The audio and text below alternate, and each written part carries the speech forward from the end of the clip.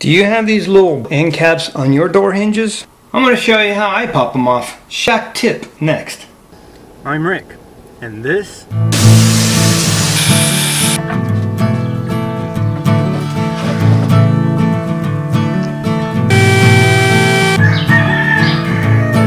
Shut the heck up, you stinking roosters.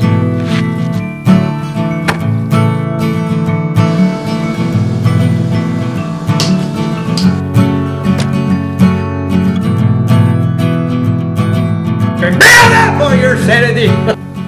this is the shack. Hey everybody, welcome. Hey, if you're new to the channel, first time stopping by, thank you so much for taking some of your time out to view. I really appreciate that.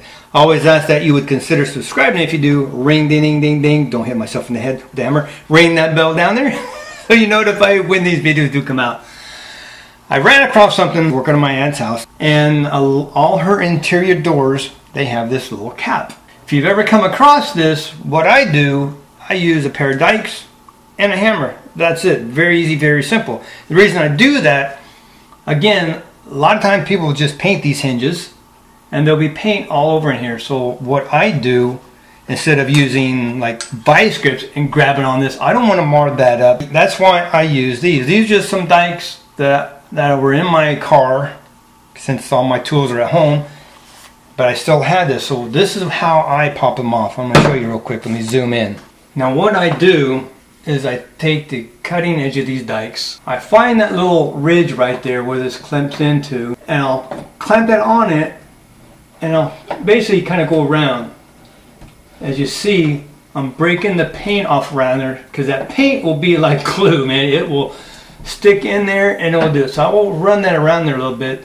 Now that I feel that I've got most of the paint broke away from that, at least cut in so it will break loose, I squeeze on it.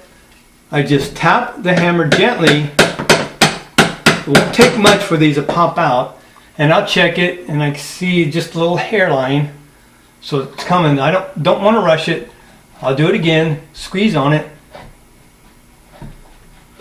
And I can actually, sometimes by squeezing on it, it'll pop it right out if it's not glued too tightly with paint. So I tap it.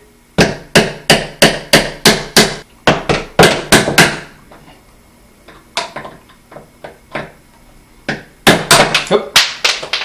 Popped right out. You get no marring on the edges. It's just like pushing in and squeezing it out. Pulling it out as you crimp it and just pop it loose. See all that paint right there build up? That's what holds it in.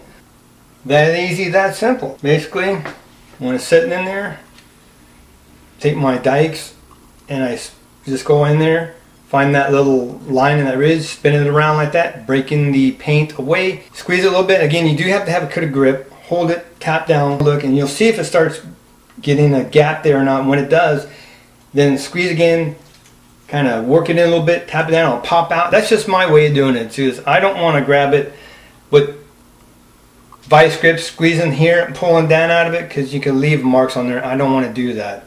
I'm just anal, weird stuff. So I have a different way. That's how I take these caps out. Hope to help. Maybe if you're doing a project in the house, you want to take the door off, and you look at this like, what is this, solid pin? You can't, yeah, you can take them out. So just take some time, do it right. Save your hardware, don't destroy it, don't get mad, don't get frustrated, just build it for your sanity now.